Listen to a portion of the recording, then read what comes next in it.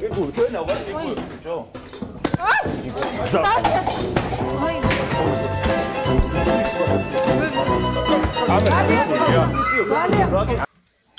Well, I think we have, and if I completely destroy the pronunciation of this, I'm going to go with Ogre 343. If I'm wrong on that, please let me know. That's fine. That's fine. Now, are you who Standing was referring to? Are you the geophysicist? Yeah, I have a degree in geophysics. Yeah. A quick sidebar question for you before we talk about the debate. You work in like oil and gas. Well, the reason I asked, one of my brothers, I'm an educator. One of my brothers-in-law is he's a geophysicist in the oil and gas world. Yeah, he chose money over his soul. So yeah, I'm an educator. I don't work in oil and gas, sadly. Hence the lack of super chat. I would just like to point out really quick that in my debate, I only had time to provide a sliver of the evidence for the flood. There's a mountain more of physical features of the geomorphology of the Earth that I didn't even begin to discuss that are powerful evidences for the flood. You know, you only have so much time, and you can only provide, you know, a sliver of information. But there's these topics are huge, no question. Yeah. Yeah. Since you, I'm just looking at your channel. Since you're a geologist, perhaps you could help me a little bit understand some of the geology points that he brought up, and it looks like you are not a creationist, so just by judging by your videos. Yeah, I mean, it's funny I'm here. Neff, do you remember some 10 some odd years ago when you used to debate people on a website called like Vox or something? Had all those little dots everywhere. I did a little bit, yeah. Maybe I was in there maybe a half a dozen times altogether. Yeah, I remember talking to you like 10 years ago back on that format. So I'm not surprised you don't remember me, but yeah, it's kind of weird talking to you again live 10 years later. Okay, ladies and gentlemen, I think that we may have the beginnings of a epic debate coming between Ogre and Nephilim Free. I mean, this has been building up for 10 years, ladies and gentlemen. 10 years. Neff didn't even know it, but Ogre has been waiting in the wings for an opportunity to come back in and challenge him. So, I mean, what do we say? Or should we start setting this up? I mean, what are we thinking about here? And obviously, if you I'm not trying to press you on this. I'm getting some entertainment out of this. But if you do want to debate, I wager. I mean, we've got standing in the audience right now. I mean, he's in the stream. We can set this up right now. It could be the debate of the century, and you know, I'm addicted to hosting debates, participating in debates. I mean. As debates in my life. Before you answer my question about wanting to debate Nephilim Free Ogre, just for the audience is entertainment. So Standing for Truth is not kidding when he's talking about being addicted to debates. So we usually go about 3 weeks, and then SFT, send me a message and be like, "Okay, dude, we've been doing this too much. I've got to take a break. I'm not doing a debate for like 2 weeks. I'm doing nothing with debates for 2 weeks." Usually about 5 to 6 days in, there'll be a message like, "Hey, I'm having a debate tonight." Can you guys still hear me? Yeah. Okay, my browser I think is crashing, so I may have to drop out and come right back in. Okay, I'll be looking for you in the backstage now. But yeah, in regards to that debate, my schedule's kind of booked up. I'm teaching in this current environment, so I do a lot of online stuff, but yeah, we'll just have the conversation, figure something out, I'm sure. All right. Well, I mean, SFT, it sounds like you need to put your booking agent hat on. Yeah, it's 2 of you now, dang. I gave one of your mods my email and stuff like that, so. Perfect. Well, we are always looking for new, debaters, especially people who are respectful in dialogue. That's why we love having David on. He's respectful. You sound respectful as well. So I think those are always the best kinds. I have no problem being respectful. Don't dig too deep into my channel. I'm not always the most respectful person, but I can more than keep myself fine on a conversation. So well, we can all get a little aggressive here and there. No worries. Yeah. I don't like aggression. Well, maybe we should get Ogre's opinion on the debate then. What do you think, John? Yeah, absolutely, man. Go ahead. The floor is yours, and then we'll Crystal come in. I was having a go at it with your mods about it. David, you definitely sounded young, no question about that. Nephilim does a very good job of continuing to talk a lot.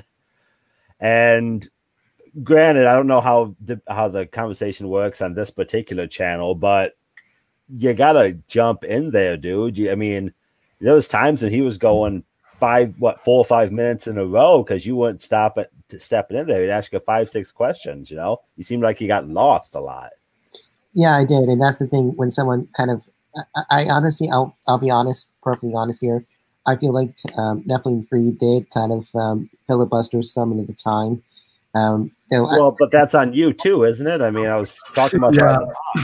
Well, even if I could jump in. So, for example, after Neff would end what he was saying, oftentimes with a question, I would be pretty clear and almost adamant, like, "Hey, David, we're just going to sit here and let you." So for me, when I debate, I've had over 60. I've always, and I'm not sure if you do the same, but I typically have either a Microsoft Word document opened up or I will have a pen and paper.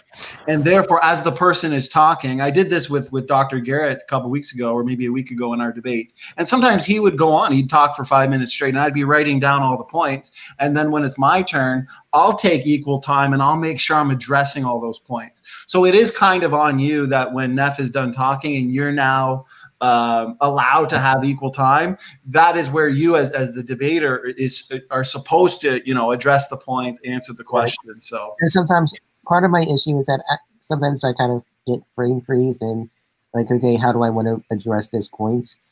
That's one thing that I like about text debates is that I have some time to actually research it and then respond instead of having to come up with a response on the fly. So, yeah. Yeah, Neff's got you there, bud. He has no problem coming up with answers on the fly. So, yeah. And Ogre, what did you think about some of the issues that he brought up, like with the rock folds and stuff like that? I wasn't quite sure even where to begin with that. Oh, yeah, I showed up sort of at the beginning. I would have answered them differently, I think. I have a bit more experience in this field. I was fact-checking some of his numbers. He kept giving numbers that I didn't know where he was getting them from. Neff, maybe you could answer this. Where'd you get that bison number from? That like 10 or 12 bison number? Just research. If you look into it, you'll find that the bison nearly went extinct in the early 20th century because of excessive hunting, right? And it was down to a very small population. Well, how big is that? How big is that population? Though? Well, the information got down like 850. You said it got down to 10. Those are not the same number. No, I didn't say 10. I said a few. I said several dozen. I don't know. There's probably varying opinions about how many. Some sources might say 100. Exactly. That's why I was worried. A couple of hundred, and other sources might say 50 or 60. That's the sources I provided. I don't recall what the source is. Okay, what I'm looking at right now says bison from 30 million to 325. Yeah, I'm looking at that says like 200. That's what I'm looking at. That's like the what first are number the on Google, sources, so right? that's pretty low. Yeah. But still, I mean, it's also interesting to know that once the population of bison, that early population of bison that did exist at that moment was divvied up and sent to various states around the country, and they produced other populations after. Yeah. Again, So I don't want. I wasn't trying to 200, get into that 200 was broken up into a dozen different groups, and they were shipped around to repopulate the bison. Some would have been sent to Montana, others to North Dakota, and some to Colorado. See, and so it was divided up, and they all produced healthy populations. Neff. My question was, where did you get your number from? I don't recall exactly what source it was, but the one source that I recall said it was down to several dozen. Well. And that's part of the thing that, and maybe David, this goes to you a bit. You always got to check the numbers on the people as well. I mean, of course, I don't blame Neff for not having. But Ogre, I don't blame him for that. But Ogre, that kind of attempt to debunk a point based on, is your number exactly correct? No, that's not. Wait, no, dude. listen, we deal with this kind of crap in the debates all the time. When people usually are on your side of the equation, whether it be in evolution, whatnot, the second you start getting freaking annihilated on the logic, it's a citation, please. What's your literature? What's your literature? I need a citation. And you pull up a citation that shows it, and it's like, well, I haven't read that one, so I don't know. And then it's like, okay, well, I don't know how many more. And you pull up another one. Well, I haven't read that paper either, so I don't know if what you're saying is true. And it's like, well, okay, we're talking about conceptually. So are you agreeing or disagreeing with the concept that's being presented, or are we going to argue over whether or not the citation is off by a number, like by 2? So if I'm off by 2, does that negate the overall point? That's the argument I'm making right now. It gets really annoying in the debates. It's like, are you actually? And I'm not directing this to you. I'm talking in general. Like, are we actually having a actual dialogue and a debate about things from a macro level, or are we going to sit here and argue over BS minutia to the extent that we don't actually come to reasonable conclusions, and the audience has to have an opportunity to come to conclusion based on the macro versus this microscopic little myopic talking point that we can argue all day from a semantic perspective. I'd like to make one quick point, Ogre. Just one quick. Okay, sorry. No, that's okay. It'll be quick. One thing that comes to mind on that one, John, is, and I agree with what you're saying there, especially in debates. Dr. Dan, for example, we're discussing ERVs and other classes of retrotransposons, and he goes into the minutia and says, oh, you're wrong. ERVs are not a subclass of retrotransposons, just kind of wasting time on such a minute detail, when in fact you can find paper after paper, source after source that directly states ERVs really are a subclass of retrotransposons. And then I show that to him, and he says, well, yeah, some people think that, but there's debate among scientists. But my whole point is, something like that is just a complete waste of time. It's avoiding the actual key issues, the bigger picture. And I do find that a lot debating evolution. I'm not saying you're like that, Ogre, but I've personally encountered that many times. So I feel you guys, believe me, I do. When I watch debates and on other channels as well, it always gets dragged through the mud. No one likes that. 100% agree with you. The reason I brought up the bison question to Neff was because it was about the genetic bottleneck, right? And the argument that David was making is, if the population gets too small, it can't grow again without genetic problems, right? Yeah, well, that was part of my issue. And if you have all the everything, all of life, bring it down to 2 or 7 individuals, you'll go extinct pretty quickly. I mean, the problem is you're not going to get the hyper rapid evolution that the flood model is going to require. If you're going to need to get all the extant biodiversity within a couple hundred to 1,000 years maximum after the flood. You simply can't do that if everything was reduced down to only 2 individuals. You would end up having to create like several thousand new species each day to create the extant biodiversity that is represented in Earth just very shortly after the flood. Yeah. And I guess, I mean, this isn't my field, right? I deal with rocks. Living things suck. I hate them. I never studied them. But I'm sure there's a number that a population can get down to where there isn't a problem where it is, right? I think cheetahs have that issue where the cheetah population got so low that they have these issues with defects, right? Yeah, that's what's funny about that is your cheetahs right now are down to, like, the last time I checked, they're down to about 7,000. They're highly degenerate. Conservationists are incredibly worried about them.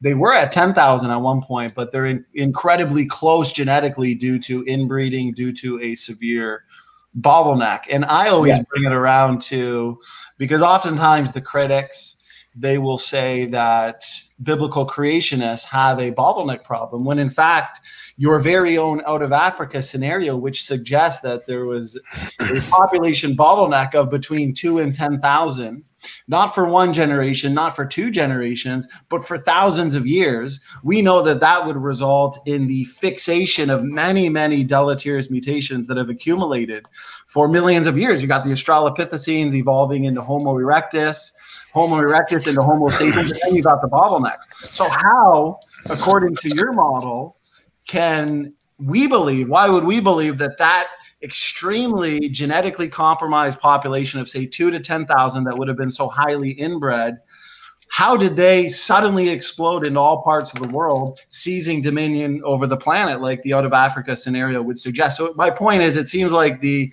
evolutionary story is the one with the inbreeding problem. So let me point out something real quick before he answers that. I pasted in the side chat the source that I used for my discussion about bison. It comes from it was off of Wikipedia, citation in Wikipedia, which states in North America in the early 20th century there was less than 100 bison living on the continent. So I just point that out. Yeah, I saw that. Thanks, Neff. Yeah, and I found another paper from like the intertribal bison something or other. They said it got down to 200, like below 250 was another one I found. Yeah, the numbers are probably going to vary. I think if you study evolution theory, you'll find the genetic diversity of creatures that live in this world, you find that it's genetic diversity is going down. Everything on this planet is moving towards extinction because of the accruing mutations, especially single nucleotide variants that are affecting protein codes and adding diseases left and right to human beings and everything else. We're all going extinct. That's the opposite of evolution. Okay, so this is kind of like where I wanted to go in the after show, because I know Standing for Truth and I were kind of discussing that in the chats. Standing for Truth said that 300 generations is the maximum time frame before we wipe ourselves out naturally due to the accumulation of homogeneous mutations, correct? Well, I mean, if human beings have been experiencing random mutations for the time that the evolutionist believes humans have existed, just humans. I mean, we could apply the same reasoning to every creature that came before every creature in the evolutionary tree, the imagined tree. Then there simply would be no evolution. No organism can exist for tens of thousands of years, accruing mutations at the rate at which human beings do. It would simply rewrite our genomes with thymine, because the majority of mutations that the single nucleotide variants replace, when a replacement of a base nucleotide occurs, more often than not always, but more often than not, it's replaced with thymine. So over a period of 50 million years, a very large percentage of the human genome should have been turned into nothing but thymine instead of cytosine, guanine, and all the base pairs. We should have massive numbers of thymine in there, just corrupting the heck out of our genome and making us unsuitable for survival. So the evolutionist believes that mutation is this fantastic designer of unfathomable complexity and efficiency and function. But real science shows us mutations are destroyers. So evolutionism is pseudoscience in denial of what the actual scientific data shows. Well, not only, and David, and Ogre can, and I know it's not your expertise, Ogre, but my question about the out of Africa scenario, because you and I, David, we discussed this in our debate a few days ago on the origin of genetic diversity. And as you know, evolution explains the origin of all DNA differences, all genetic diversity as the result of mutations over time. And then natural selection acts upon that variation. So here's the thing. By the time you reach that out of Africa event where you have that very significant population bottleneck, mutations have been accumulating for millions and millions of years. And now, as we know, by definition, inbreeding exposes the hidden reservoir of genetic mistakes. Those mistakes that have been accumulating, they're in a recessive state, they're now manifested, and they lead to rapid and accelerated genetic degeneration. So, David, how do you explain how that's remotely even plausible in the out of Africa event because of the significant inbreeding? Can you answer that question, David? But before David responds, Zach Brannigan, as usual, is an idiot, as you can see from his chats. Whoa, I just realized we were wrong all along. It's not the atheist worldview that's terrifying. It's the Christian one. We're all going extinct and dying because God got mad we ate an apple. Good night. Yeah, good night, Zach. Well, Zach, as usual, your dumbass seems incapable of comprehending the premise that you have an immortal soul that can live for eternity and not have to worry about going extinct. So I don't really know what's terrifying about the premise of immortality and not being bound by the limitations of the current version of the mortal coil. That to me doesn't actually seem all that terrifying. It's actually kind of cool. It's just a matter of actually opening your mind to the bigger picture and not being so myopic in your worldview. Now, well, he could get the gift of eternal life from Christ if he wished it, but he doesn't want to live forever. But yeah, no, David, sorry for my little diatribe there. Go ahead and respond to SFT's question. Can you repeat the question again? I'm sorry, I'm kind of getting this all. Well, I gotta say, I think I repeated it twice. David, your connection. It's the same question. Hey, David, I asked you that question, I think, in every one of our previous 4 debates. So here, I'll make it quick. How is the out-of-Africa population bottleneck even remotely plausible due to all the enormous amounts of deleterious mutations that have been accumulating? They are now manifested. And as we know, the out-of-Africa population bottleneck wasn't 1 generation, wasn't 2 generations. It's hard to find a number, but it's at least more than 1,000 years in order to reduce levels of heterozygosity, because they invented that hypothetical out-of-Africa population bottleneck. Why? Because when they discovered that humans have incredibly low genetic diversity, they were shocked. They did not predict this. Therefore, they hypothesized that there must have been an incredible bottleneck in the past that would have reduced genetic diversity, but that would have resulted in incredible genetic damage. So how is that out-of-Africa scenario even remotely plausible? David, go ahead. Okay, yeah, this is something that I'm going to be working a video on, because this is something I'm Well, Dave, you got to speak up. I can't hear you. Okay, is this any better? A little bit. Yeah, so I hate to, I'm not deflecting or anything, but I am going to make a video about that. It is 12:45-ish almost, so I'm starting to kind of doze off. And well, David, instead of making a video on it, can you just see, here's the problem. We're looking at the cheetahs today, and we know what bottlenecks do. Okay. And here's the thing. I debated a biologist on it, and he was kind of thrown off as well. So I don't know if you could have a better answer than a biologist, but we know by definition, inbreeding is not a good thing. And the more deleterious the mutations are based on how functional our genome is, if the majority of mutations are deleterious, that means those 100 new mutations per person per generation that are accumulating are degenerating our biological information systems a lot faster than we ever thought. Therefore, David, if those nearly neutral mutations are invisible to natural selection, we know natural selection acts upon the best beneficial mutations, gets rid of the worst detrimental mutations. But my question to you is, what type of selection can you provide us with tonight that can remove so many slightly deleterious mutations that are pouring into our genomes generation after generation, David?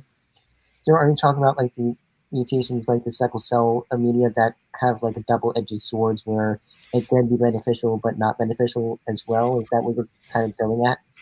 No, he's asking you what genetic mechanism saves us from the mutation rate.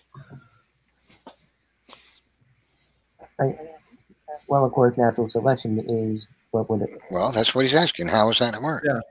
Because I'm telling you, I'm pointing out that everybody agrees natural selection keeps a species as strong as it can be. It's a fine-tuning mechanism. Natural selection, better understood as differential reproduction, who's reproducing the most. Natural selection will remove the worst deleterious mutations, okay? It can see that. And it will amplify once in a while a beneficial mutation that is context, environmentally dependent. Oftentimes they're reductive. For example, like sickle cell anemia, yeah, it's got a significant benefit, significant impact, but it's due to a broken cell, broken protein, broken gene. It's reductive, not taking things forward. So the question is, those slightly deleterious mutations that are kind of like a single spelling mistake in a book the size of an encyclopedia. You can't see each one. Each one on its own is inconsequential, but it's the buildup of them over time that degrade the book, the message in the book, and in biological information systems degrades us. rust slowly, like rust on a car. So what type of mechanism, David, can you provide us with tonight that can get rid of these mutations that are deleterious pouring into our genome? Again, I'm not quite sure off the top of my head. Again, I am going to bed pretty soon. I'm just the important point, the really truly important point that Standing for Truth is making is that natural selection can't see anything except the worst mutations, the most destructive. It does not see the vast majority of mutations. They're invisible to natural selection.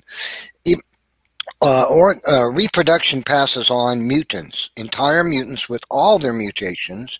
The only ones that are going to become so unfit to survive are those that receive a mutation that makes them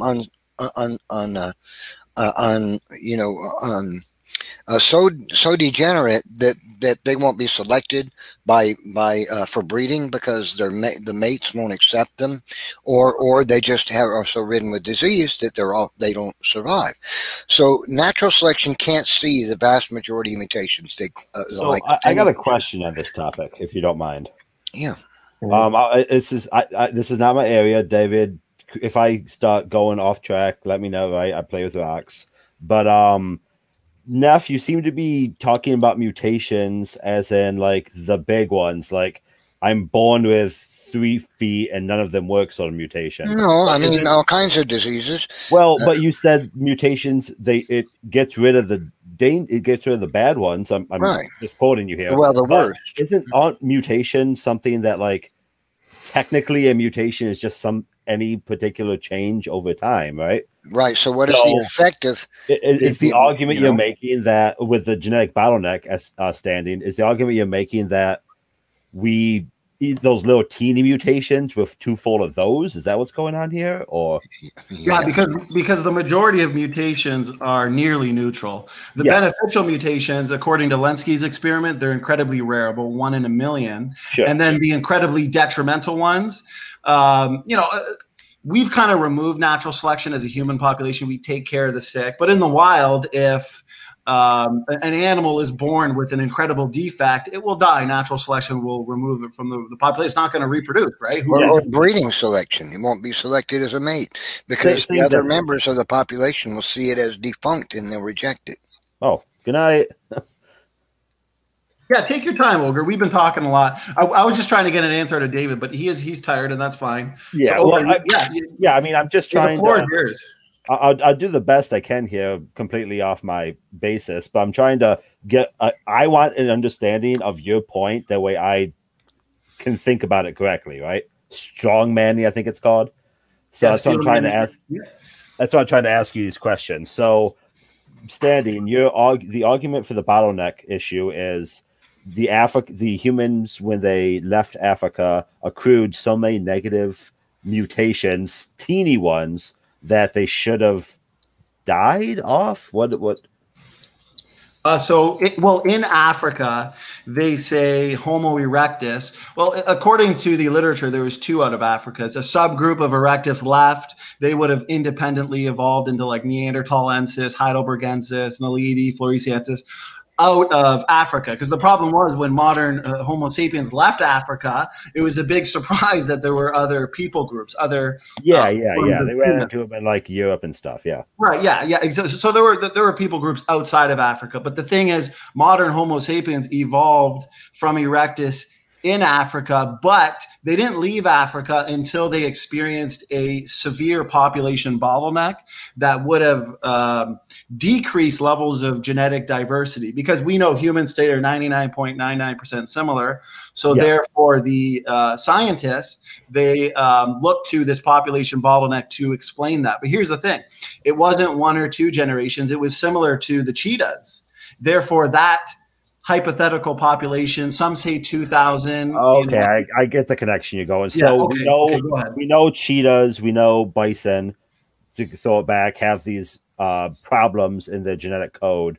Why don't humans have that same problem? Is that the statement?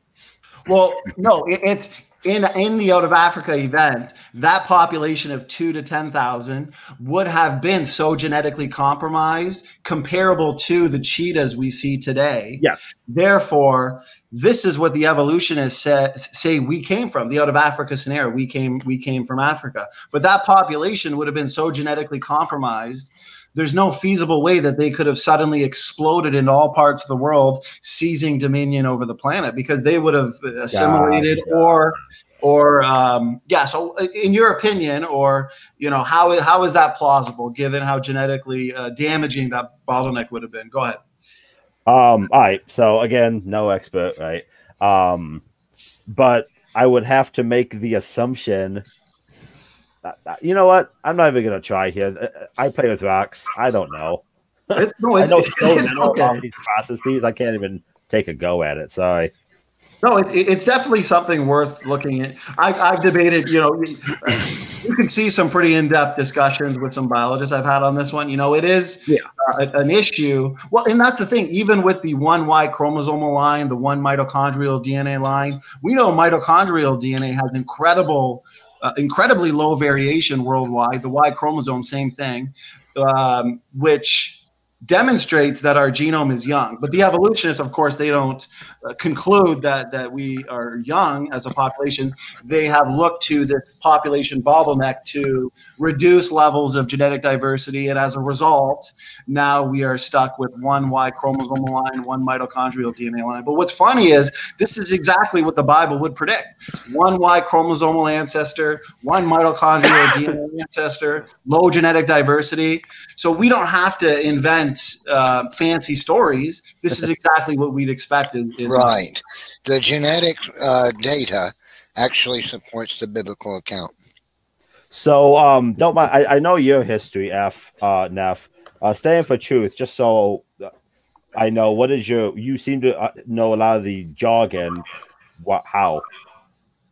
Well, I guess I've been fascinated with topics related to human origins for a while.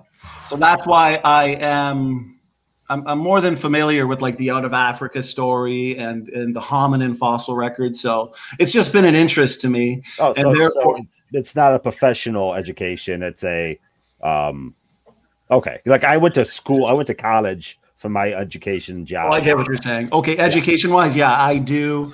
I work in the medical field. I've got 5 years of college education. I don't really like to give my exact. I'm not asking for exacts. I just no, but I do have biology. I always love how this question always comes up in every single one of these conversations. Whenever anybody starts talking about things, in my defense, I'm new to these conversations. So no, where I'm wrong. You've been doing it for 10 years. You've been doing me. No, you may not have been going down this path, Ogre, but it's one we deal with on a regular basis. I believe, especially from academics. And since you're an academic, that's why I'm making the statement I'm about to make, which is why the arguments, and again, I'm not saying you're doing this, I'm just putting in a caveat of, well, what's your background in this? What's your formal education is usually the question. And it's like, well, you know what? Why does that matter if my argument is correct?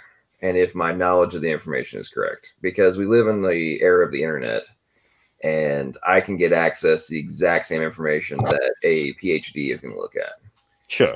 And if I spend copious amounts of time studying it, then my knowledge, and I have an IQ above average, which I think everybody in this room does, we probably have the capacity to understand it. And so the irony of ironies for me is that where things are going, because most of academia is complete BS these days, and many, many high-level corporations are recognizing this and are literally instituting programs to say, I give no fucks about traditional education. Again, I'm not pointing this at you, but we hear this all on a regular basis. It's like from academics of like, you do realize that your entire industry is starting to like crater into complete obsolescence in the real world, not just in the academic setting. And so, I mean, we can have that conversation if you want. I said I teach for a living, so I don't mind talking about the pros and cons of that to a limited degree if you want. The reason I asked that is because I know when I was listening to Neff's conversations, I grew up very fundamentalist Christian. I watched the Ken Ham and the Kent Hovind videotapes over and over again, and a lot of the stuff that Neff said in that debate were parroted things that I heard when I was, long time ago from these Ken Ham tapes. His statements about sediments covering the earth so many feet thick or whatever. That's something that's basically been unchanged from that time. So I asked those things because I'm wondering, if he's just kind of, to me, I think there's a difference in parodying someone else's conversation and knowing someone else's conversation, if that makes sense. To me, there's a difference. You may disagree, but that's how I view it. Why would the story change? The story about the sediments? Yeah, if it's a fact, it's a fact. You don't change facts. Because that's the thing, though, is sediment is a very broad category. That's like saying, there's a bunch of cars in the parking lot. Well, there's trucks, there's SUVs, there's station wagons, right? Just saying sediment is not a accurate representation of what's covering the earth. And it's an average sediment, and you're talking about different layers of sandstones and mudstones and shales and cherts and limestones, all these different depositional environments and metamorphics, and some places very high, some places very low. The conversation falls under more rigor, but if you just parrot this thing back and forth over and over again, you think you have it correct, well, then you run into an issue. Because sorry, what do I call you? Ogre? Yeah, Ogre's been working. Ogre, I'm a retired engineer, and we've done these experiments we've done flume experiments in universities, Ogre, that show that we can actually get those sedimentary layers in the way you actually see them out in the field. So that right there, that's the question. You say those sedimentary layers. The world is in no way, shape, or form uniform in its layering amongst the different strata that exist. You say layers as if there's one type of layer that covers the earth. And layers. I said layers. 100 miles to the west, you have a completely different group, a completely different organization. So, and it's not random what's over there compared to what you have. But just saying sediments makes it seem like there's some sort of uniformity to it. Well, do you know anything about mega sequences? Yes. Well, there's a large number of mega sequences that cross a number of continents. So I'm not sure whether you think the entire Earth would be covered in the one material because of the flood. But, the Earth is a pretty big place. Well, wait, I'm the one saying it's not covered in one thing because of the flood. Well, that's correct. Why would you expect it to be covered by the same layer all over the place? Well, that goes to the point I was making, is that when you say the Earth's covered in so many feet of sediment, it kind of sounds uniform, but it's not. So then you have to get in the conversation of, why isn't it? How is the flood going to deposit something that on my neck of the woods looks like a receding sea line going limestone to shale to sandstone and then going back out again? And in your neck of the woods, we have various layers of igneous, and then over here another neck of the woods we have gneissic and we have schistic rocks going on here. That's metamorphosed lake beds. How do you have that's the point I'm trying to make. Well, the different parts of the world. I mean, the other thing you need to consider is, if you're talking about millions of years, then you have to ask the question, why do all those sedimentary layers are so uniform with the same material? Sure, you'd think after millions of years there'd be an intermix of materials. I'm saying they're not uniform. They're not uniform. Well, they're clearly they're representative of the depositional environments. Well, you only need to look at, say, the Grand Canyon. You can see different layers very clearly. Yeah, and the Grand Canyon has certain beds in it that line up with other layers throughout the world. There's Grand Canyon's a favorite. It's very well studied, right? and the top of the Grand Canyon lines up, I think, with the bottom of Zion National Park. So you have an entire stratigraphy going on from the top of Zion National Park down to the bottom of Grand Canyon that's connected via, I think, a limestone layer that runs index fossils the same. And the mapping has shown that. So, but that particular stratigraphic sequence is due to the depositional environment in that particular part of America. You go up to New England, you find nothing like that because the depositional environments weren't the same. Well, the limestone layer that crosses, say, from Dover to through Europe, and I think it runs all the way through to the Middle East and even parts of America. So I don't know. Is the cliffs of Dover that particular that's formation? Yeah, well, that's limestone. It runs all the way across through to France and most of Europe and across into the Middle East and parts of America. I'm not super familiar with this, so I need to take a quick second to find out what you're talking about. But, well, even that, I'll take your word for it that this particular limestone deposit covers vast swaths. It doesn't, that limestone is the result of usually ocean floors and chemical, what's what I'm looking for here? It's a sedimentary rock that's the result of chemical, my God, I'm losing my words. It's late. The point I'm trying to make, though, is that's a particular depositional environment. That's the bottom of a lake or bottom of an ocean. But you have timed out the exact same as those cliffs of Dover, different deposits throughout the world at the exact same time. So you have a lake where the cliffs of Dover is, or an ocean, but then you also have igneous deposits. You have sandy deposits. You have, things that aren't a lake deposited at the same time because different depositional environment. May I ask you something, Org, real quick? Yeah, what's up? Do you say you study rocks, right? Correct? Yeah, that works. Have you viewed any straight trees? Have I physically seen them? No, but I am familiar with them. Okay, you've never physically seen any? Well, it doesn't really matter if you haven't physically seen them. Okay, what are your thoughts on those? I'm assuming you're asking how do they come about? Well, yeah, I live in Tennessee, and we've got a really good example of one. Well, go ahead. I usually don't study when you take classes in geology. You don't study polystrate trees. Those are like an exception, right?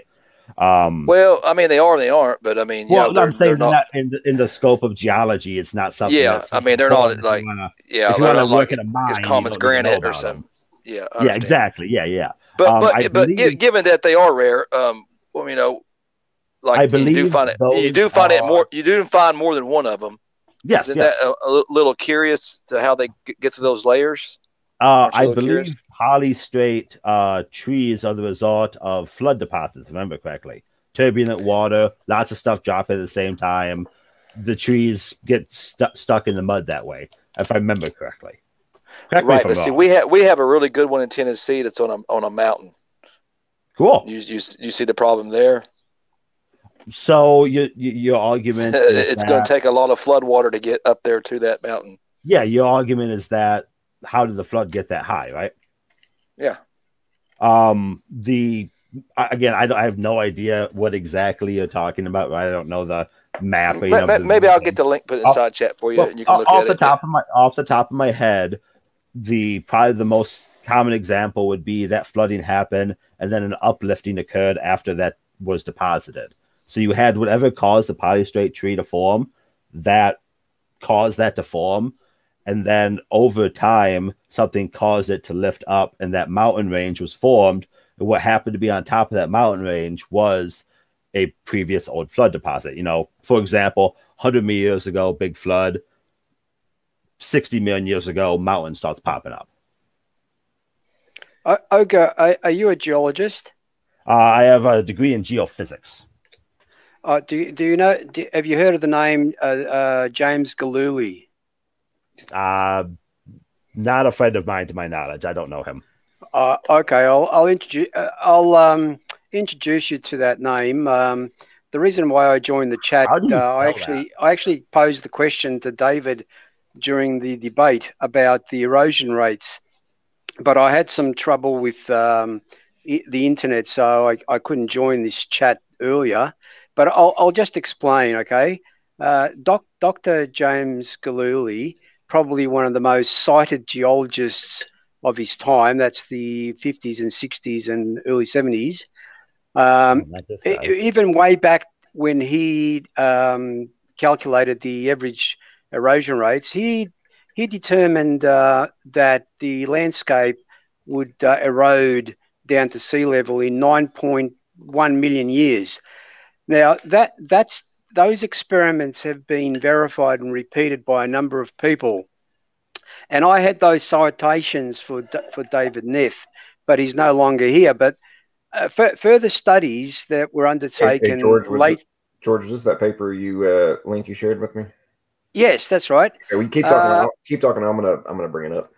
Yeah. So a number of other geologists and departments actually went out and verified those, and they came up with a duration of 11 to 12 million years. So it seems like the erosion rate of 6 centimeters per 1,000 years is fairly accurate. The secular geologists agree on that.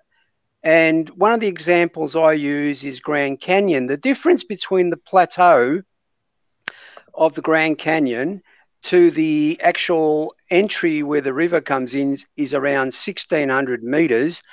And if you look at the secular dates for the canyon at 70 million years, that works out to 0.02 millimeters per year. The 6 centimeters per 1,000 works out to 0.06 millimeters per year. So the erosion rate is three times the actual uplift, the supposed uplift. So appealing to uplift doesn't work because the erosion rate actually is greater than the erosion rate is greater than the uplift. So uplift doesn't help, is what I'm trying to say. All right. So again, I'm not familiar with this particular topic. I will say this is probably pointless of me to say, but I'm not an expert on everything. You're asking me something that I haven't studied, so it's okay if I don't know the answer, right? Yeah. Okay. Yeah. Sure. Yeah. No. Yeah. So we don't expect on the answer. Just there, John. Just there. Yeah, We're just 6 centimeters. We're just sharing some stuff. Yeah, I found the paper you're talking about by S.R. Taylor, 66. Well, it's on the screen right now, Olga. Yeah, I know. I found the paper so I can scroll it on my own without having. Okay. I don't know the guy's name. Who's the guy that hosted this? What do I call you? Oh, the initial geologist was Dr. Jalil. Oh, sorry. My name is George. Are you talking about me? You just call me LPP. And then, LPP. George is the gentleman we're talking about. Yes, George. You're referring to Taylor 66, The Origin and Growth of Continents, correct? Yes. Okay. Yeah, I found the paper. I haven't read it, but your explanation says he calculated the continents erode this fast. He also calculated that uplift couldn't account for that, right? In short. Yes, but I'm giving you actual examples at the Grand Canyon where the uplift doesn't work, and I've actually done some further research on the supposed sea level rise examples that they give to sort of further the climate change. I call it bullshit, but anyway, there are some parts of the world like in Stockholm, Sweden, and I think there's the Crescent in California. The actual sea level is dropping, so you've got a contradiction there. But when you take into account the millimeters per year that they claim the sea level is rising or dropping, George, can I stop you real quick, please? Yeah, I was just going to finish off. I was going to say, if you actually calculate that over, say, 70 million or 100 million years, you're talking about like 100 or so, over 100 kilometers of actual uplift, and that's ridiculous. It just doesn't work. So go ahead, ask me a question. Yeah. Okay. LPP. I haven't done this in a while. This is a how do you do debates properly thing. George very kindly asked me a question about erosion on continents, and then he asked me another question about water rising. Both very good questions. Not trying to knock you, I promise. It seems like those are two different questions with possibly two different answers. Am I supposed to say stop talking to me, or I don't want to be rude here, but I'm trying to think of one thing. You're telling me another thing. Ogre, let me. So sorry, they're connected. Go ahead, does that make sense, George? I mean, I'm trying to think. I'm trying to look into the paper you sent me, and then you start asking me about something else. You're kind of piling two questions on me at the same time. I mean, if that's just how it goes, that's cool. But I just want to know. No. I apologize. You mentioned the rescue device in the paper being uplift, and I was giving you actual results based on sea level rise and dropping certain millimeters per year, and I'm saying to you those actual dimensions contradict what they say in the paper. That's why I mentioned it. Okay. Thank you. I guess I said I've never heard this paper before. This is not something we talked about when I did my classes, So for all I know, this paper is 100% accurate still. For all I know, this paper is not. I am completely unaware. So I said, you gotta have to let me look at it, homeboy. I'm sorry. Ogre, here's something I'd like you to consider. Imagine that the flood is true. Okay, imagine you have a massive amount of water, and it's heavily laden with minerals, as it would be if it's gushing out of the earth, and it begins to flow from, let's say, east to west across North America. So when that happens. So like it's coming out of the Atlantic Ocean? Well, the ocean, there was no Atlantic Ocean at that time. There was Pangea. And the initial waters that were part of the flood cracked the continent, split it into pieces, and moved it apart as separate bits. But imagine that water begins to flow as a massive sheet, and it begins to make its way across the entire continent. It wouldn't rush across it. It might take weeks or months for it to get all to completely inundate the entire continent at first. It might take several weeks at least. So imagine that happening. Wouldn't it move materials? Wouldn't it rip up materials that are on the east and deposit them, a little further west, and then some of that material gets mixed in with other material and deposited yet further west? And this would happen as the waters migrated their way across the entire North American continent. That sounds logical, doesn't it? If the continent is flooded over a period of a couple of months, so then it would have displaced materials and deposited them elsewhere on the continent. At the same time, wouldn't it also have removed materials from the continent, dumped them in the ocean, and then materials coming out of the earth from this crack in the earth where the water is gushing out from an outrageous volume of water. Hold on, let me finish. Bringing materials from inside the earth, and the whole time dumping that out onto the continents. See, so this, I just want you to understand that so many evolutionists depict the Noahic flood like somebody filling up a bathtub with a garden hose.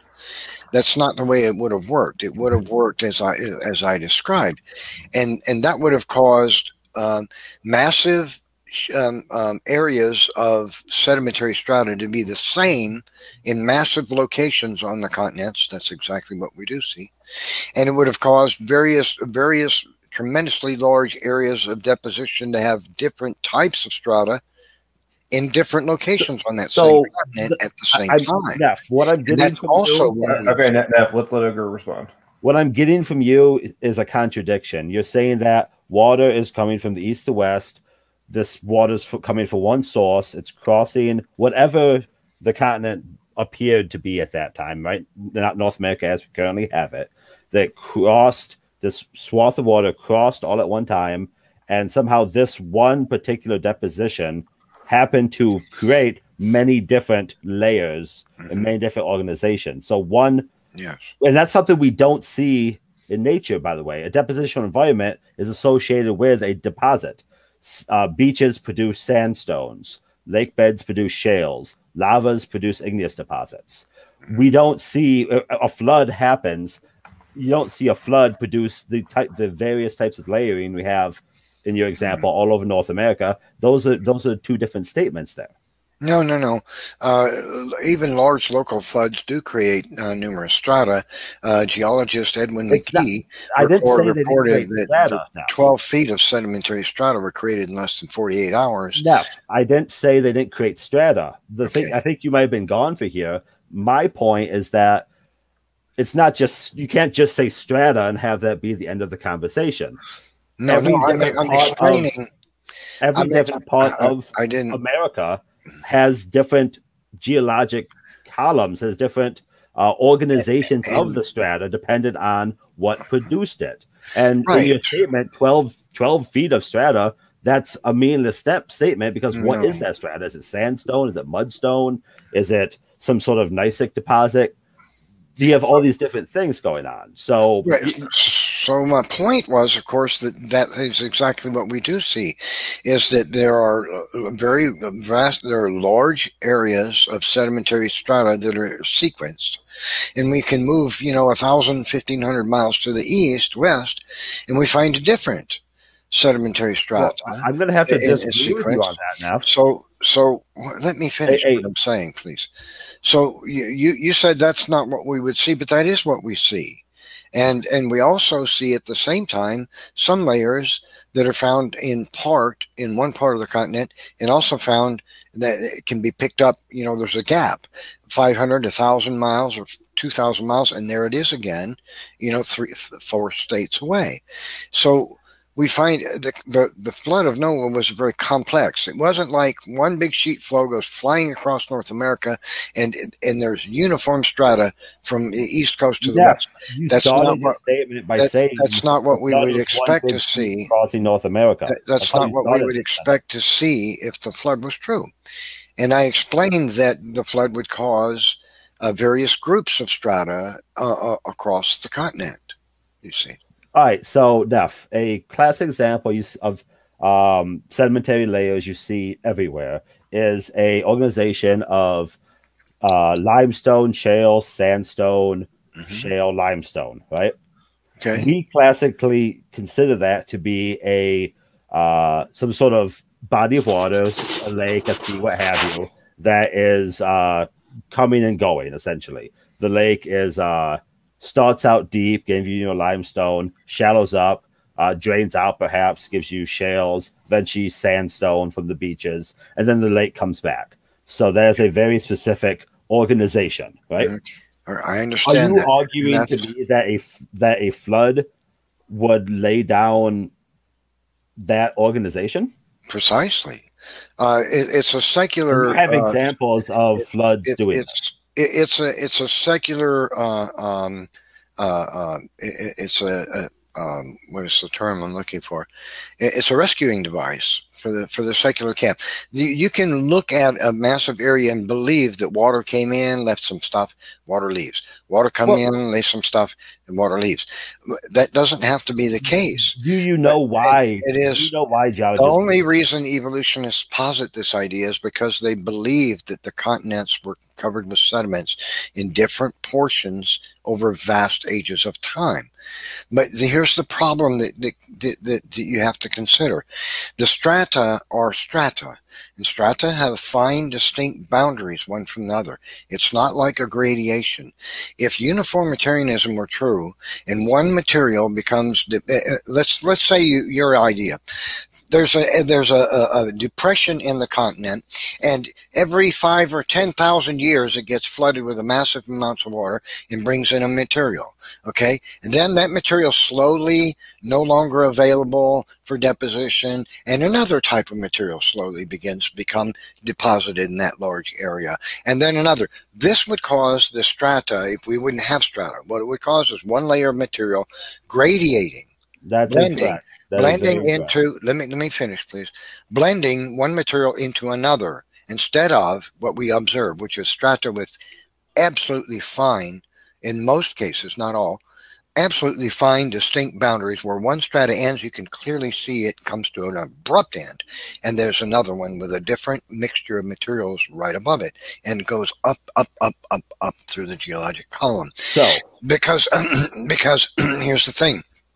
So, if you believe unless you believe that one material is cut off from not able to be deposited in an area, all of a sudden, like on one day or during 1 week, no longer can you have that material anymore, and now only a different type of mixture of material is going to come in and flood that area for the next 15,000 years.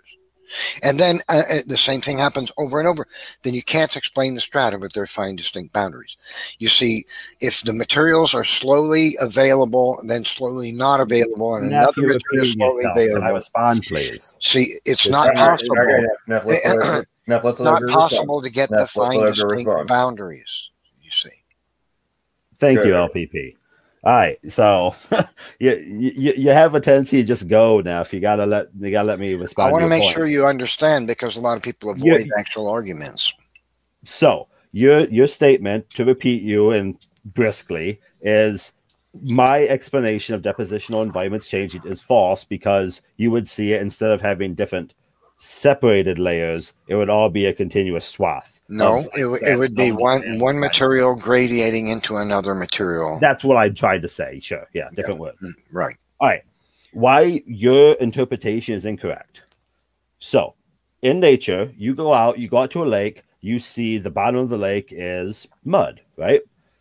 Over time, over a couple years, muds can continue dropping, muds continue growing on the lake bottom, right? So we therefore, as geologists, look, and if we see rock that looks like mud, we look over here at this lake and we see mud, we make the connection, well, maybe these two are the same depositional environment, right? That's why we call mudstone, because it's mud, okay? Right. And the reason why you can have a nice separation between a mudstone and, say, a sandstone is because, again, that sandstone probably comes from sand. Let's say the beach, right? The outside of the lake. The amount of time it takes for the lake bed, the lake, to dry up and for sand to start building there is very, very short compared to the amount of time the sand or the mud would be building there. A lake can recede over the course of, I don't know, 50, 100 years. But a lake could be building that mudstone for thousands and thousands of years. The Great Lakes in America have been there for thousands and thousands of years. They've been building that shale deposit, or limestone maybe, for thousands and thousands of years. They can also be receded. They can go someplace else over the course of very short amount of time. So that layer, that fine layer you're talking about, geologically speaking, is a very short amount of time, but those two sections can be deposited over very long amounts of time. Again, because that's what we see in nature. Mud. There's a major problem with that, is that these strata don't cover just 10 square miles. They cover 10,000. Yeah, and if instead of having a lake, right? So, well, let me finish. So what you're positing is that the entire continent was produced this way. But no, you can't explain. I'm not saying that at all. Because the strata on the continents, major sequences can be found spanning the continent, and if you have the material, the boundaries. You're trying to diminish the actual point I'm making. The boundaries are not just they gradiate over a period of a couple of feet. No, they come to a stop, and 3 millimeters later is another strata. A completely different mixture of material. That can't be explained by deposition that takes thousands of years. I just explained it. I said is the way it would work, and that's what we see in our day-to-day lives. Right. So what you're arguing happens to be, Neff, please, if you have a deposition, like I was talking about with George, that's gigantic, that is simply the depositional environment was very large. You have sandstones and shales and limestones in the southwest of America that cover vast swaths. The cliffs of Dover being gigantic. That means that depositional environment was really big. I understand that. So, okay. The problem with that, though, Ogre, is this. You're positing that... Neff, let's let George get in. Just because the problem with that thinking, Ogre, is the secular explanation to the formation of limestone, especially some limestone layers are hundreds of feet thick, as Neff can testify, and it would require millions of years to form. Why are the limestone layers so pure? They're pure. Yeah, that's another... You'd expect some kind of mixing of other material with that limestone. We're not talking about an inch thick. We're talking hundreds of feet thick. Sure. What material are you expecting? Anything different to limestone? Well, what is? Would you know what limestone is? Yes. What is it chemically? It's a carbonate. Calcium carbonate, right? Yeah. Yes. Yes, limestone is a calcium carbonate, the result of precipitation from lake or ocean water, right? So why is it pure? Why is it so pure? I'm assuming when you mean pure, you mean like it's missing but fossils, or what do you mean by pure? Explain that, please. What do you mean?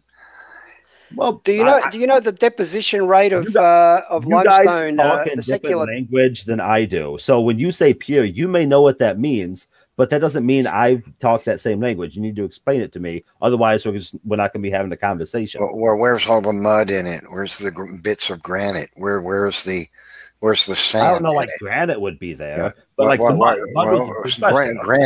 erodes. Sand. Where's all the sand that got mixed in? It's, as George pointed out, it's relatively pure, and that would not occur over vast ages. Neff, you asked me a question. Let me answer. You don't need to tell me I'm wrong when I'm trying to answer the question. So, White Cliffs of Dover, right? Gigantic, beautiful rocks. Correct, George? Are you? Yeah. I've been there. Okay, gotcha. White Cliffs Dover, big, gigantic. Why isn't there mud there? I couldn't tell you off the top of my head, I guess. Ogo, do you know what the secular explanation is in terms of the rate of formation of limestone? Top of my head, no. Well, before we go any deeper, I gotta go to bed soon. I got a baby, so I gotta make sure I can wake up at any moment. So I maybe 10 more minutes or so, just so you guys know. That's cool. We appreciate your time. So formation rate of limestone, I can look that up. So the problem is 1 to 2 centimeters per 1,000 years. Yeah, exactly. At that rate, you're going to get all manner of things. There's going to be seaweed in there. There's going to be sand flowing in. I mean, hurricanes come and tornadoes go. So do you have an example of limestone that does have these things in it? No, that's the point George is making. The sandstone is nearly purely calcium carbonate. Your complaint is limestone shouldn't be as uniform as it is, But you don't have an example of limestone not being uniform. It couldn't be so pure if that material is deposited so slowly on the ocean floor.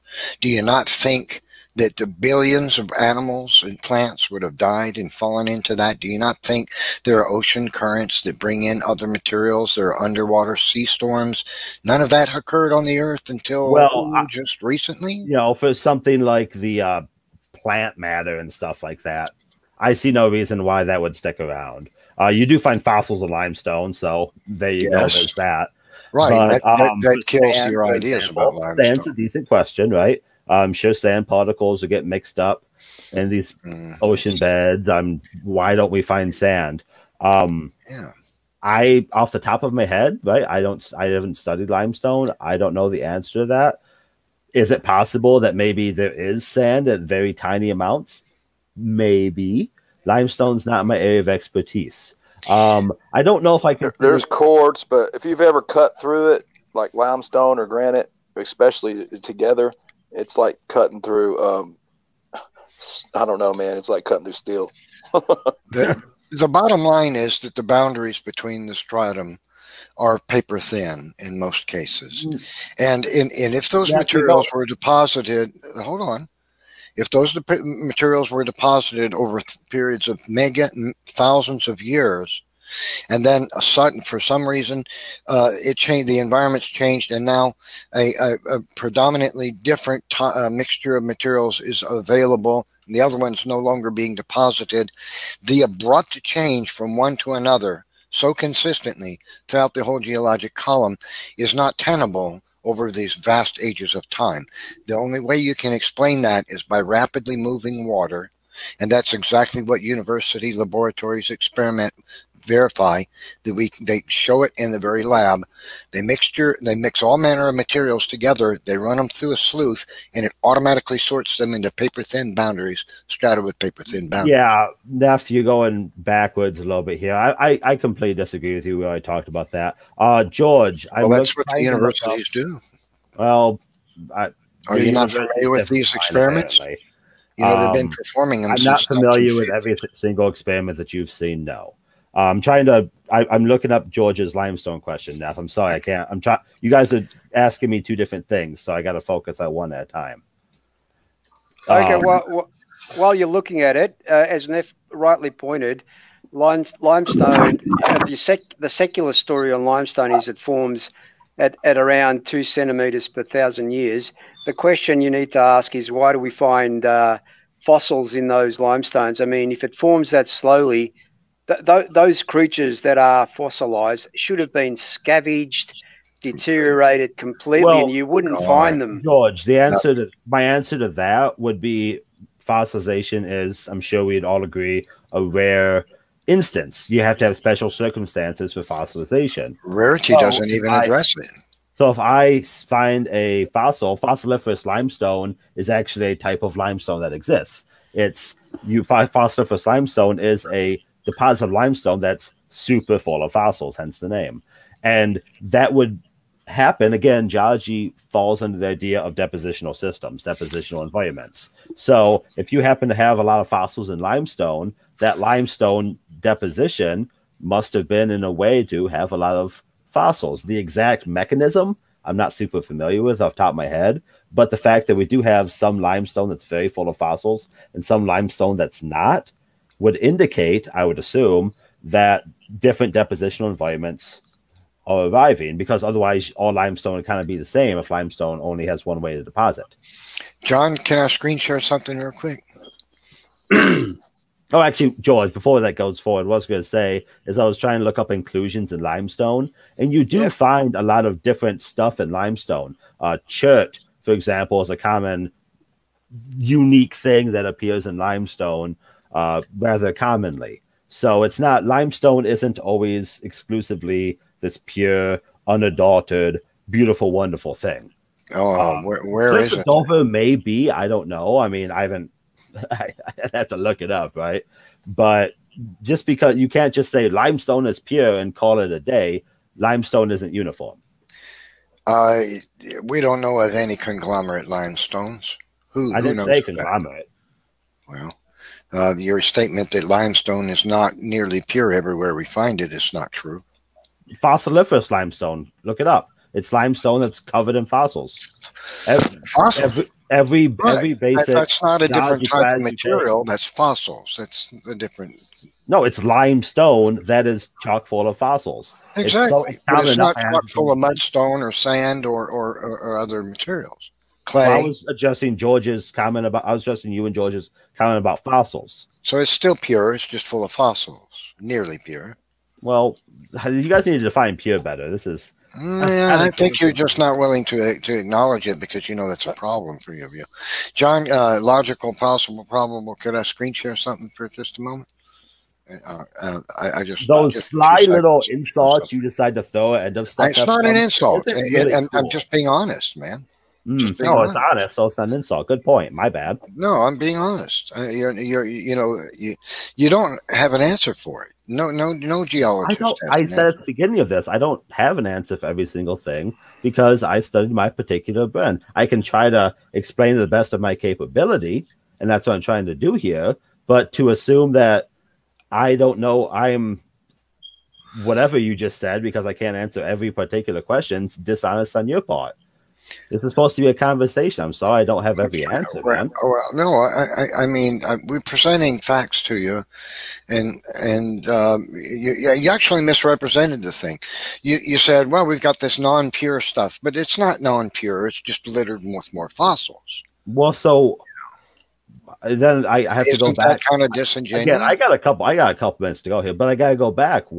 How are we defining pure? Is pure like different chemicals involved? Is pure like different sedimentary types? Different sedimentary materials. Yeah. And as in like mixed together? Is that the point? Yeah, we're talking about different sedimentary materials mixed together. Where's all the clay and the sandstone? How can where's all deposit and not have? Okay. Yeah, you got to ask someone that knows limestone better than me, or I'm gonna have to look it up and.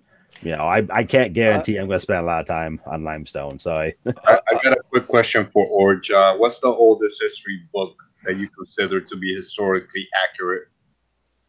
Oldest history book? Yeah. That I consider historically accurate. You got it. On what subject? History. Well, like military history, like political history, like the Bible. Are we considering the Bible a history book? Oh yeah, sure. The Bible, that's correct. Oldest history book.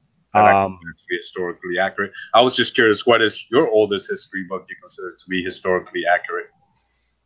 My own personal like 200 one? years old. That's maybe written by a secular person, or I hate to say the term, but like I won't even say it today. But yeah, what is the oldest book you consider to be historically accurate? You know what? I'm yes. I don't know off the top of my head. I know you got to leave soon, so I just wanted to tell you, like, I know you have a baby on the way, and I had some kids that are now older, and one of my biggest regrets, because I've only been a younger creationist for about 3 years, is that I told them that they came from a nothing explosion in a fish. So I just I hope that you can at least present to your baby both sides. But yeah, back to the question: what is the oldest book you consider historically accurate? I don't know. The Republic by Plato. It's the Bible, Ogre. I said the Bible, but he didn't take it. No, that's cool. So if you consider the Bible to be the oldest historical book that's historically accurate, and then it's got some there's actually a passage for you where it talks about people that they're willingly ignorant of the flood, and you say you heard Ken Haben, where I never heard about him until about 2 years ago. So I was just pointing that out because I might burn in hell for teaching my kids they came from a nothing explosion in a fish. So I hope you don't make the same mistake. So I hope you'll pay attention to the video I've been showing on the screen. This is one of numerous sedimentology experiments that have been performed since the 1950s in university settings. And what they show is that rapidly moving water with a mixture of different materials in that water produces, the water automatically sorts the materials with paper-thin boundaries by leading-edge grain distribution, and that's exactly what we see throughout the entire geologic column of the planet. Fine, distinct boundaries produced right before your very eyes in real time. It doesn't take thousands of years. If there were thousands of years involved, the materials would mix, blend. One strata would blend into the other. You would not have these fine, distinct boundaries from one material to another where you can see you're arguing a point I wasn't arguing now. No, I'm just pointing out to you apples and oranges here. See, for example, what you're seeing right now is a strata forming right before your very eyes, left to right. You're confused. I think you're conflating strata and bedding here. No, I'm this talking is about different depositional environment. The material. No, the material at the bottom is bedding. What you see moving across the top is a strata forming, with a paper-thin boundary between it and the one below it. And this is exactly what we see in the entire geologic column across the Earth. And so we use operational science to demonstrate what we see in the geologic column.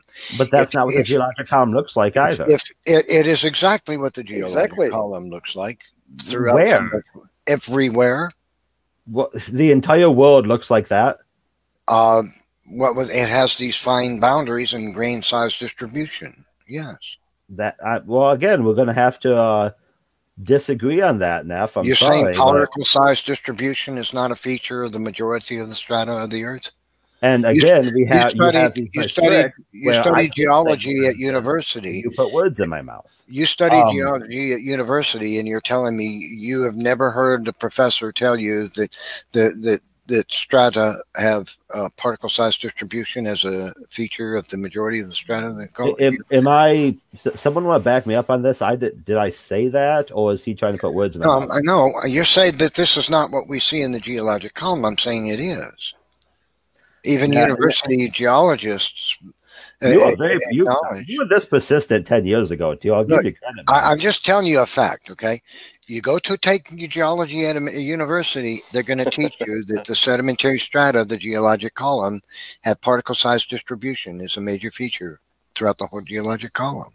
That's taught in every university advanced geology course. As I said, I don't know what an advanced geology course is. They don't have names like that, but the grain size is not dependent. The grain size of a particular stratum, a particular bedding layer, is primarily dependent on what was being deposited. Sandstone has a larger grain size than fine or very fine mudstone, siltstones, shales. That's not because they were all deposited and layered at the same time. That's because sand comes from a different thing than mud comes from. Well, now you're saying, it doesn't.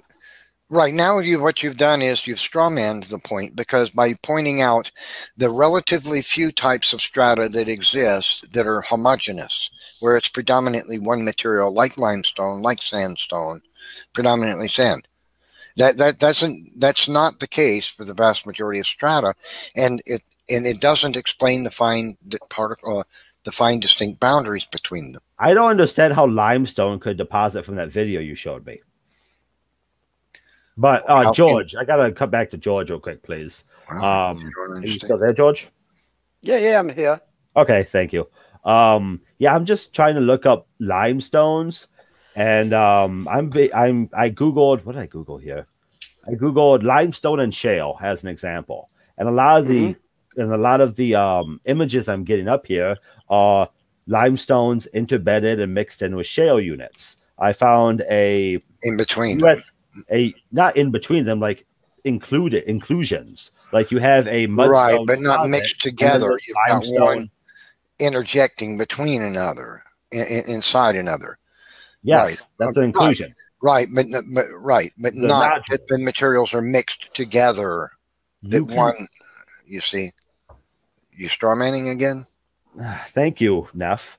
So, and the other thing I did is I found a USGS list of geological units containing limestones, and this list is very broad and talks about many different limestone deposits that are not the same limestone deposit, but throughout the United States. And this is I think a useful resource, if you will, of showing the vast variety of limestone that actually exists and all the different ages and all the different stacks that exist in the geologic column. Right, but the limestone you're talking about is not littered with clay, and it's not littered with sand. It's predominantly nothing but limestone, and then there's a layer of clay. You're saying that, but I'm sitting here looking at a list between it and another layer of limestone. See, so you're misrepresenting it. A layer of limestone with a layer of clay or something, and then another layer of limestone. Not that the clay is intermixed in the limestone to any serious degree. The limestone is relatively pure. Then there's a relatively pure layer of clay. Then there's a relatively pure layer of limestone. You're trying to make it sound as though the clay and the limestone are mixed together like they would be if you put them both in a pot, filled it with water, and stirred it. That's not what it is. Again, that's not what we see. Take a quick Google, look at this USGS list. I think it was, let me figure it out. It was the Vista data is on the list here, and you can look at some of these limestone deposits that most modded sandy clay and residual clay scattered with layers of gravelly medium coarse sand, fossiliferous chert, and limestone borders and atomic sand masses. This is a limestone that is not as pure as the White Cliffs of Dover. Part of the reason the White Cliffs of Dover are so well known is because they're white, right? Not as pure. Okay. So there are some that are not as pure. They're still predominantly limestone. Right, and you were talking about now we have a moving goalpost here now. And you were talking about an inclusion, which is not what you're talking about now. They have both of these. You have limestone as an inclusion. You have limestone as part of the mixture. You have different gradients of limestone. You say limestone like it's one solid thing, like every piece. But here's the problem: you can't have any relatively pure layer of limestone under uniformitarianism. None. Well, and I have to. I'm sorry, I gotta cut off here a little bit, but then I have to fall back on my original point. I'm no master of limestone. How do you get the White Cliffs of Dover? How do you get the White Cliffs of Dover? I can answer that at this very moment. Does that mean there is not an answer? No, that does not mean that. Within uniformitarianism, you can't have a single. You can't have a massive column of sandstone. You can't have a massive column of limestone, especially with a fine, distinct boundary between it and the mudstone above it. Yeah, we have different. As I said, I'm going to cut back to George real quick. Again, different colors of limestone. My point I'm trying to make here. My final point I'm trying to make is this is what I started out with. My point is.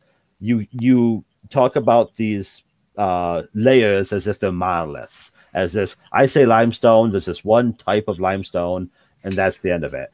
And that is an incorrect statement. There's not one type of sandstone. There's not one type of mudstone. There's not one type of limestone. You're trying to diminish the fact that the limestone, wherever we find it, is relatively, if not nearly completely pure. That is a fact, and that's what you're trying really. Well, then you're going to have to cite me this website that says. Oh, I know. I've already studied all that stuff. What you're doing is misrepresenting. You're misrepresenting the facts. It sounds like you want me to take your word for it. Can I answer him, Neff? Yeah, George, go ahead.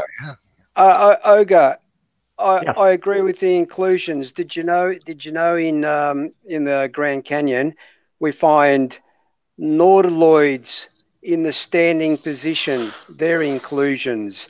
How does a nautiloid get fossilized in a limestone layer in the standing position over thousands of years?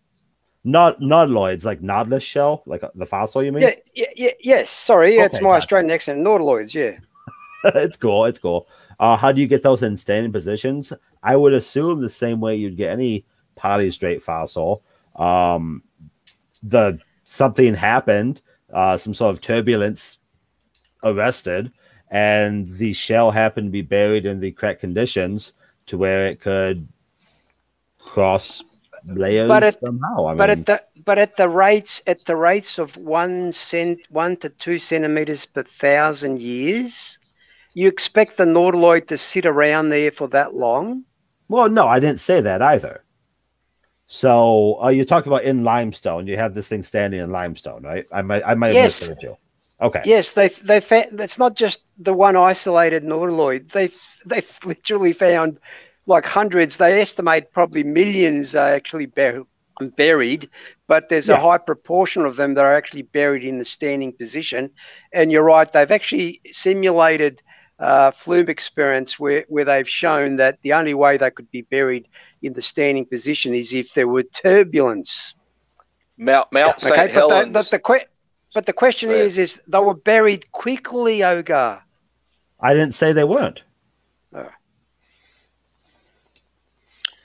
Well, this is our point. This is our point. If limestone formed at the rate of 1 to 2 centimeters per 1,000 years, you would find what Neff was saying, that mixture of other materials with the limestone.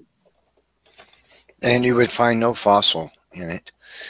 Even dinosaurs have been found, bones have been found in limestone, nearly completely articulated crustaceans and fish. And that can't be, because if a fish dies and falls to the ocean floor, it can't be covered with limestone material with calcium carbonate over a period of so many thousand years that it takes, 8,000-10,000 years just to cover the thing's bones thoroughly. And then you need multiple feet above that for it to be compacted into a solid material, squeeze the water out before it becomes rock. That organism is going to be completely devoured by predators in the ocean, even including oceanic worms. Nothing in a year. Nothing. Sure. Again, I'll have to go back to my original point. Fossilization isn't something I studied. I did paleomagnetics, so I'll just go ahead and say that. I did paleomagnetics. I didn't do fossilization, I didn't do limestone, I didn't do all those other. Well, let me give you a little thing to think about. Scientists have found dead whales on the ocean floor, and they marked their position with GPS, and they came back 6 months later, and the whale's half gone. They come back 1 year later to that same exact location, and there is nothing. Not a single shred of bone. In 1 year, an entire whale is gone. Yes, they got time lapse to that. Right, and so we have whale fossils, and the reason some things are fossils and some things aren't is a result of the way it died, how it died, what it died in. How rapidly Not every whale is going to be a fossil, thank God. Otherwise, everything would be a fossil. But all the fossils that do exist in these materials had to have been buried by a tremendous amount of material very rapidly. Rapidly. That is very possible. I'm not saying that fossils couldn't be buried rapidly. You guys seem to be making an argument. No, to be fair, then you might say that there could be many catastrophes that would cause many floods to bury many different fossils. Would that be a fair statement? I think sure, it's late. I'm tired. Okay, yeah, I understand. You're being a good sport. I think it's much more. My view is that I would much more lean towards the fossilization as a result of certain happenstances, or something happened, as Danny Pachulis likes to quote up there. Something happened that caused the fossilization in that particular place in that particular time. Some other particular place and time, fossilization did not occur because the whale was ate away in a year. Yes, those two are separate instances. Not every whale that dies is going to fall into fossilization. Not every whale that dies is going to fall into being ate in a year. I think you can have both. And And if a turbulence, if a flood, if XYZ happened to cause that, tar pit, Jurassic Park, amber and a bug, whatever it is, I think these are all very possible. And the thing that breaks that up, the thing that breaks that up, though, is we come back to the fine, distinct boundaries between the materials. Verifying that the one material is abruptly no longer deposited, and another is being deposited directly on top of it. And there, if uniformitarianism were true, the materials would gradiate from one into another. There wouldn't be a material suddenly stop. And then I give you credit enough. Your voice is like not cracked at all. And you've been wrong. Before you go, I must ask you one thing. I know you got to go. Have you heard about soft tissue being found? Yes, I have. The dinosaur soft tissue and the conditions that it was found in. Yeah, being like just like a foot underneath the ground, like a broken triceratops horn. Triceratops. Yeah. Yeah, I'm sorry.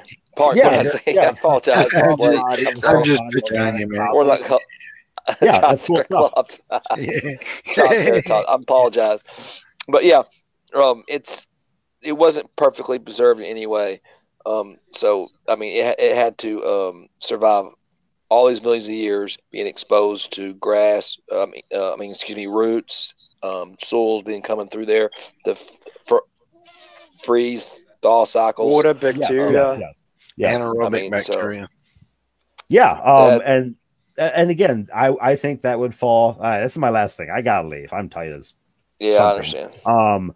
But again, I would argue that there is something happened. There is a particular situation that allowed that fossil to be preserved in that manner, right?